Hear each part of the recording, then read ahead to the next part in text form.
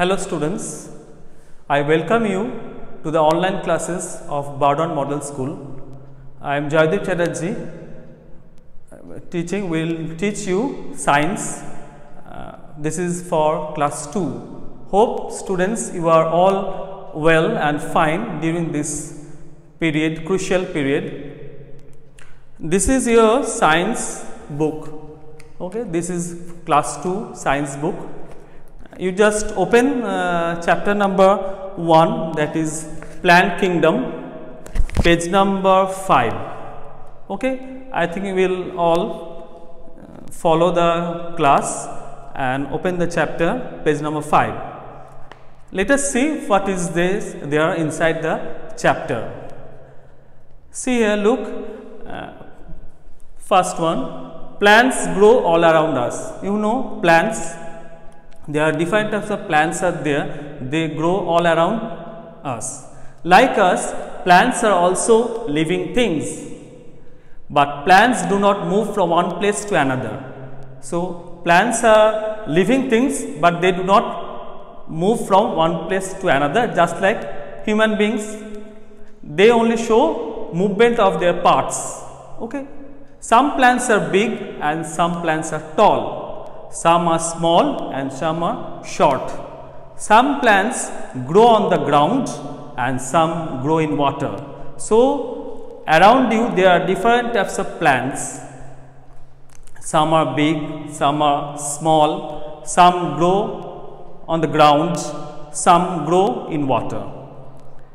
So, next one we will read about trees. Trees, say here trees.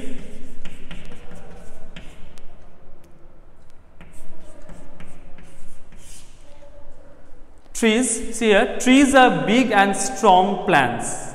They have hard and strong stem called trunk. So, you have seen, I think, everyone has seen the tree.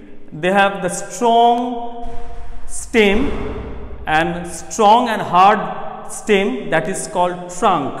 They are very strong plants. Suppose a mango plant, you have seen the mango plant. Trees live for many years. Some of them, like neem tree and banyan tree, live for hundreds of years. These are the names of some trees, you must note down there, or you can underline neem tree and banyan tree which live for hundreds of years. See the picture, that is the banyan tree, this is a neem tree, this is a mango tree. Okay, these are all trees, they have the strong and hard stem called the trunk. Next one, we will read about shrubs.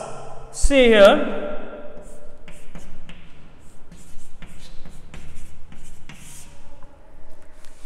so what are shrubs? You can underline this one. Shrubs are small plants. They have hard and thin stem with many branches. So, the plants which have hard and thin stem. What is the difference between tree and shrub? Tree has hard and strong stem, but they are in these shrubs, their stem is thin and they are hard but thin with many branches. Most of them live for few years, but trees are living for many years. See examples, you note down. There is rose plant, there is cotton plant and there is henna plant. Henna, you know, it is mehendi, it gives color. Okay. Turn to next page, this is page number 6. Then next one is herbs.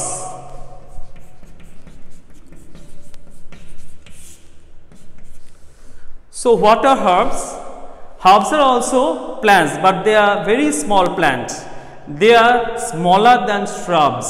So we have read tree. Tree is bigger plant. They grow very tall. Shrubs medium height. They are not as tall as the trees, and we will read herbs. They are smaller than the shrubs. Their stems are thin and soft. You can underline. Most herbs live only for a few months. So, herbs are living for few months and their stem is very soft and thin. So, see the difference. Tree has a hard stem, hard and strong stem. Shrub has hard and thin stem. Their stem is not so wide, not so big, and these herbs have very thin and soft stem. See the picture of the herbs. This is the rice, this is the mint, mint you know, pudina you know, and this is a medicinal one, and this is tomato. These are all herbs. Okay, so this you learn tree, shrubs and herbs. Then next one is coming climbers. Climbers is also plant. See, some plants have a very weak stem. Their stem is very weak. They cannot stand straight. But most probably you have seen money plant. They cannot stand straight. They just lie down. When you just make them stand straight, they just fall down. Okay. Why? Because their stem is very weak. They cannot stand straight on their own. They need some support like wall, stick or other plants to climb up. So they need some support. You have to give some support to make them stand. These plants are called climbers. Climbers means they are climbing and growing. Some climbers like pea and beans live for a few months. Others like money plant and grapevine live for a few years. See the example, you just note down, you can underline pea, grapevine and money plant. So what happened? Some climbers like peas and beans live for few months, and others like money plant and grapevine live for few years. So climbers, I think you have understood. Next one is creepers. So previous one we have read climbers. No, this is climbers. Next one we will read creepers.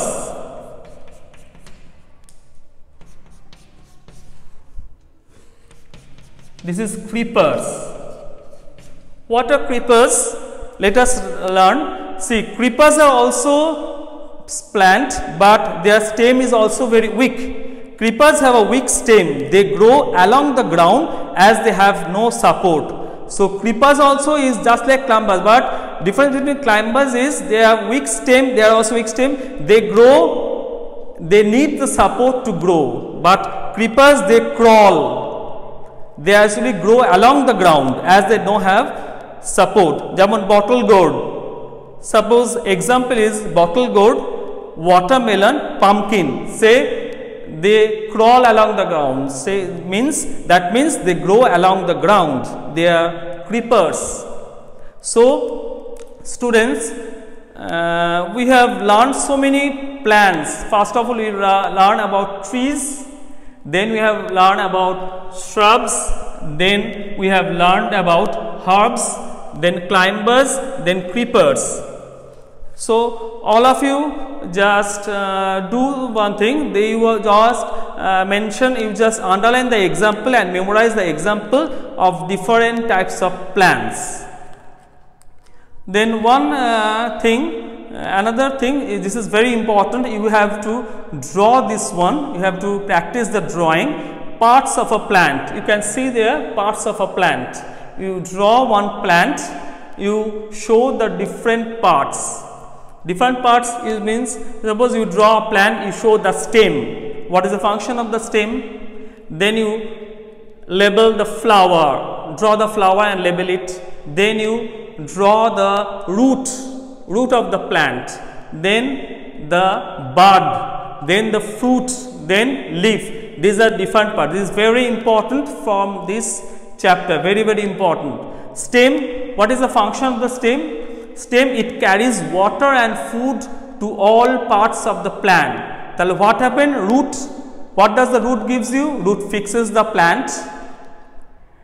It fixes the plant in the soil. It takes up water. You are giving water to the plant, so it takes the water and mineral salts from the soil and it sends it to the stem. And what does stem do? Stem carries the water and food to all parts of the plants. Then comes flower. Flower, what happened? It changes into fruit. So flower changes into fruit. Then comes bud. It grows into a flower. Bud, you know, it grows into a flower. Then comes fruit. Fruit has seeds inside it. From that seed, another new plant will grow. You know, when you sow it in the soil, you give water, sunlight, it will grow again, new plant. Next is leaf. Leaf what it makes the food for the plant. It is called the kitchen of the plant. Okay, leaf makes the food for the plant. They trap the sunlight, and most probably the green plants, they prepare food with the help of this leaf. The process is called photosynthesis. You should learn this one. So your chapter is just a bit end here. You just learn these things, these trees, these shrubs, these herbs, these climbers, creepers, this one, and then parts of the plant. This is very important for you. You just draw it and label the every parts, and you write the function of each part. So next, thank you for your class. Next one we will see about that exercise. Thank you.